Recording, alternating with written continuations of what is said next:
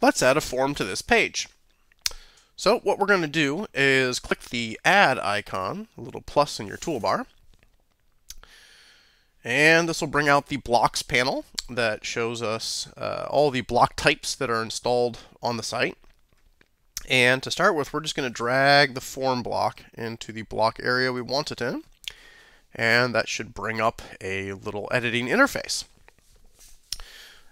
So the built-in form block lets you just add a simple form. Doesn't give you a lot of formatting controls, but it does make it easy to get a little bit of interactivity and audience feedback going on your site. And the basic model here is we're going to add a bunch of questions, and then we're going to add the form to the page. So is this cool? And there's different types of form elements we can use. We'll go through all these quickly. Text field and text area are just full text input. And we'll get to that in a second. Radio buttons is choose one. Select box is choose one, but in a drop down. So let's start with radio buttons here. Yes, of course, indeed.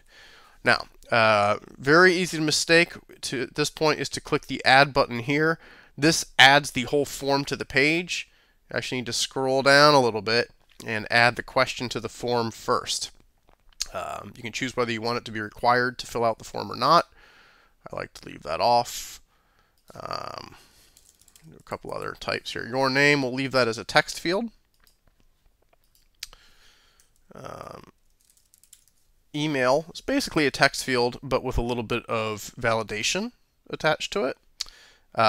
So force there to be an @ symbol. You can also choose to have this automatically be the reply to address.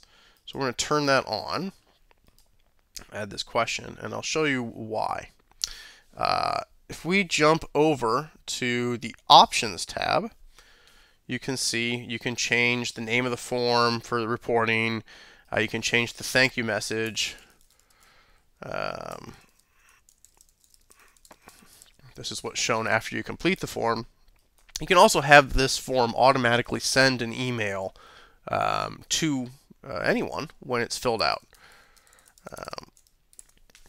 Normally that email will come from a no reply address at your website. But if you add an email question to the form and turn that checkbox on that we did a second ago, it'll make that reply to that email. That'll make it easier for you to use this to build a contact form and reply back to people quickly. CAPTCHA is the little guess these numbers and characters thing that you see across the web that keeps spam at bay. Good idea to turn that on if you're just going to have this form sitting out there, or you'll get a lot of mess. Redirect lets you send the audience to a new page in your site after filling out this form. It's a really great way to do like a give us some information and download this white paper.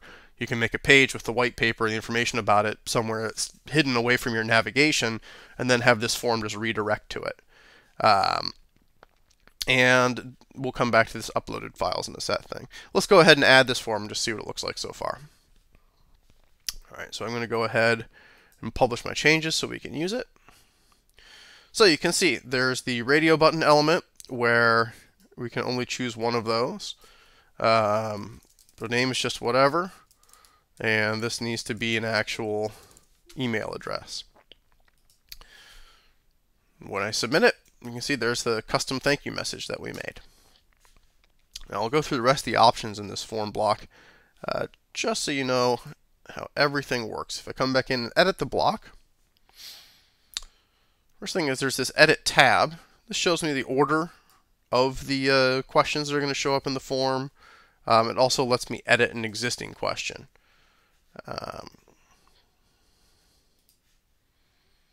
Maybe I'll edit this and make it a select box. Remember, don't hit this save. Save the question first. Preview shows you what the form looks like. The only option that we didn't cover was the uploaded files.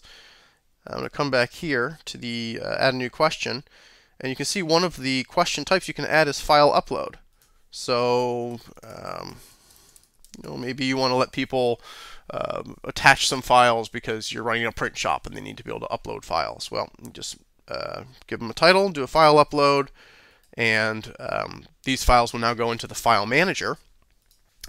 If I made a set, I could make sure that all the files that were uploaded always went into a particular set within the file manager. And that would help me keep things organized. Some of the other form types to be aware of here: telephone, web address, these are just validated fields. The date field's a date picker, which is pretty cool. When do you need this by? We'll add this question. And we'll save this thing. And publish our changes. So you can see I can choose a file. Date picker gives me a nice little calendar interface, so I always get it right. None of these are required. You see this is now a drop down instead of radio buttons. Pretty easy to use. Doesn't give you a lot of formatting control. So if you need a more complicated form, if you've got something that has a lot of styling to it, or you want to do something more than just submit to the reporting interface, which I'll show you in a second, and send an email, you need to investigate the custom form block. If I come down here, external form.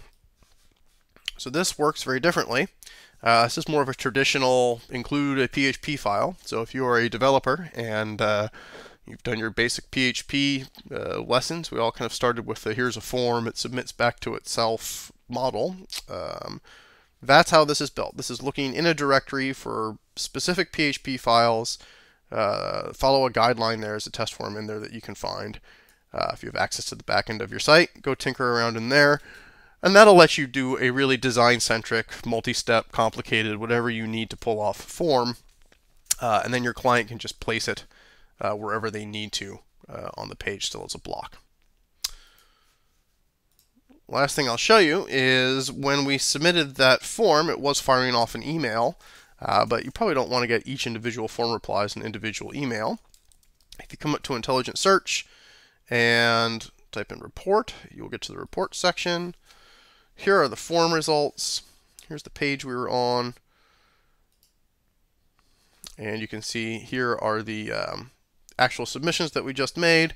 And I can even export this to CSV if I want to import it into my favorite spreadsheet program. So that's how easy it is to add a form to your page in Concrete 5 version 7.